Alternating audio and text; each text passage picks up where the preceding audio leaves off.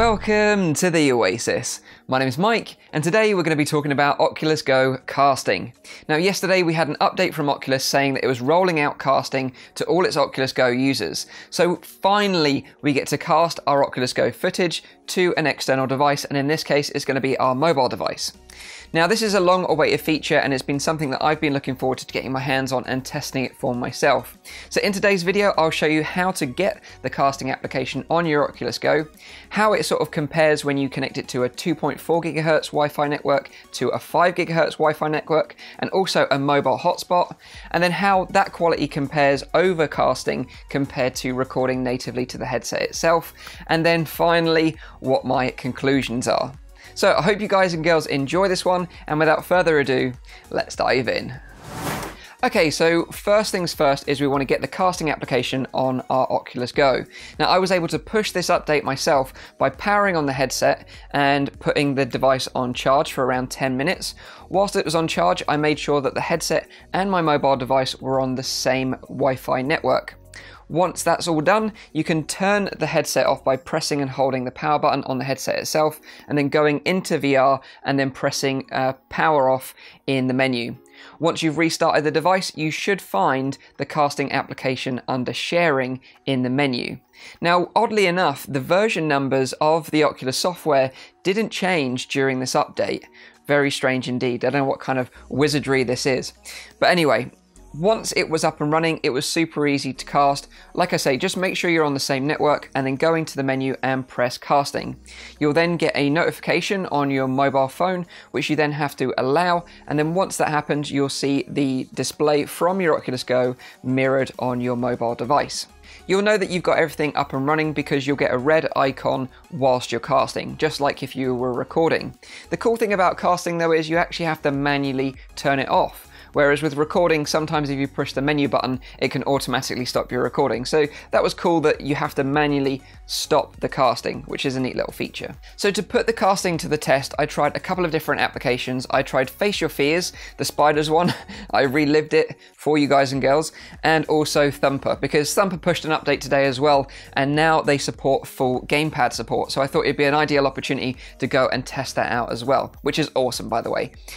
So in this comparison, I'll show you what the footage is like casting over 2.4 GHz Wi-Fi, what the casting is like casting over 5 GHz Wi-Fi, what the casting is like casting over a direct hotspot to your mobile phone, and then finally to show you the comparison between a native recording to the headset itself.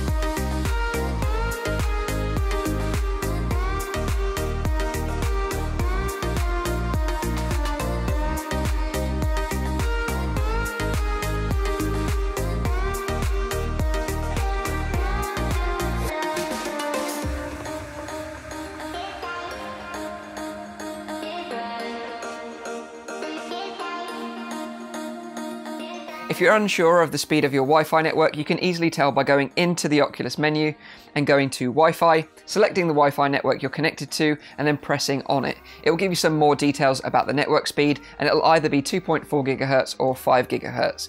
Obviously, to get the best possible cast, you really want to be connected to a 5 GHz Wi-Fi network. So using the casting will not cast any audio, it's just going to be the image only. And also, you're not going to be able to cast all applications.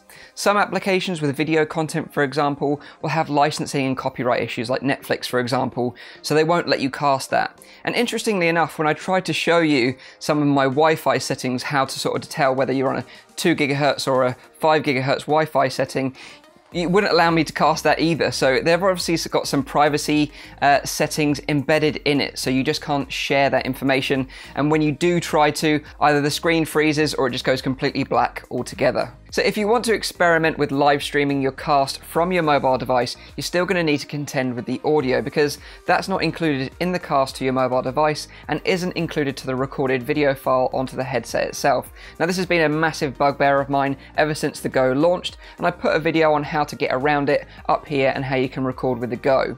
But to put it basically, you need to use the 3.5mm jack out and use a cable splitter to split that audio. So one split will go to a pair of headphones and the second split will go to the PC, which you can stream or record, or to a mobile recording device like a dictaphone or something like that.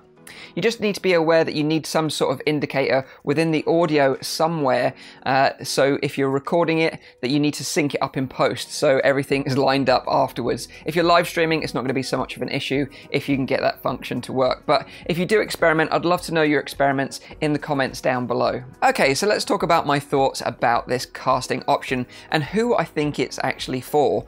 So I thought the casting over 2.4 GHz was pretty choppy and you wouldn't really want to use it. Might be okay just if you want to know roughly what someone's doing in VR, but really for demos and stuff like that, you really want a solid 5 GHz connection.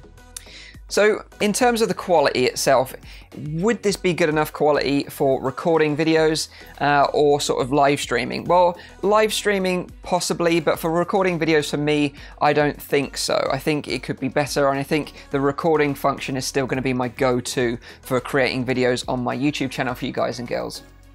However, I do think this is perfect for people that are going to events, going to shows, businesses that are demoing things to their clients, developers that are showing off builds of their game, events and shows. And if you just want to demo it to your friends and family so you can talk them through the menu system of a game, for example, and you can see exactly what they're doing. Is it for content creators like me? No, I don't think so, because right now the only thing you can really do with it is cast it to your phone. Now you could always forward that to a live streaming service like YouTube or Twitch, but it's still a bit clunky. What I'd just like to see from Oculus is some real live streaming functions embedded into the headset itself, such as YouTube integration, Twitch, and also some further Facebook integrations. Because interestingly, right now the Oculus Go can only live stream to a personal Facebook page, which still baffles me to this day, because someone like myself or a content creator or someone that's got like a gaming channel or a gaming Twitch channel that wants to stream on Facebook, for example, as a one-off type thing or a regular thing even, they want to stream to a managed Facebook page, a branded Facebook page, not their personal one to all their friends and family who are probably not interested in VR. They want to stream it to their dedicated VR or interested gaming audience. And I've actually tested this live stream feature directly to my personal page just as a test to see how it works, and the quality wasn't all that bad and does actually include the audio.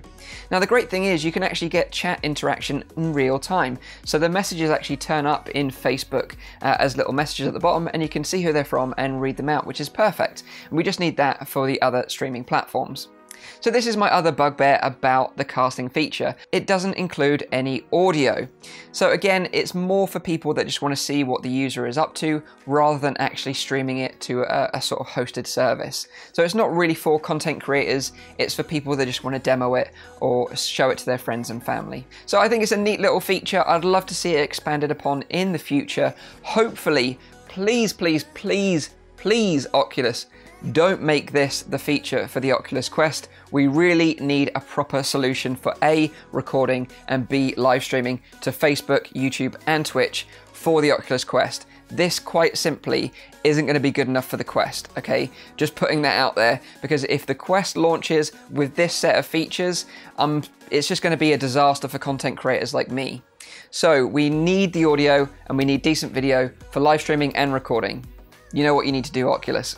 So, there we have it, guys and girls. I'd love to know your thoughts in the comments down below. Have you tried out the casting? What do you think of it? Are you going to be trying to live stream this onto other platforms? I'd love to know if you've got any tips or tricks that you've learned on the way. So, there we have it. Leave a like if you like the video. Make sure you're subscribed for all my future content. And as always, I'll see you on the next one. Cheers.